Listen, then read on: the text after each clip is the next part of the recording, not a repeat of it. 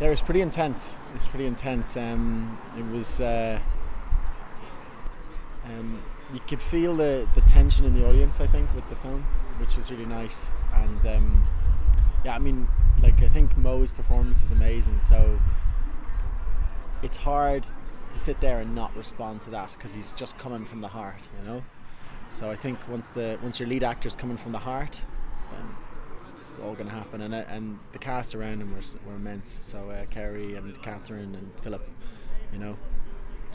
So yeah, I think it came together nicely. It asked some pretty tough questions, but I mean, I remember reading the script the first time, and it made me, like, when we started shooting it, I realized how stupid I am as a human being because it asked more questions than I even realized. You know, the more the actors played it out on screen, the more I realized, oh my God, there's so much to this script. Like, the script was immense, and I think.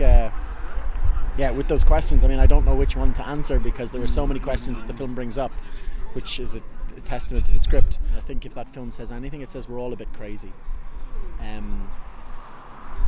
We can all be crazy in love or out of love, or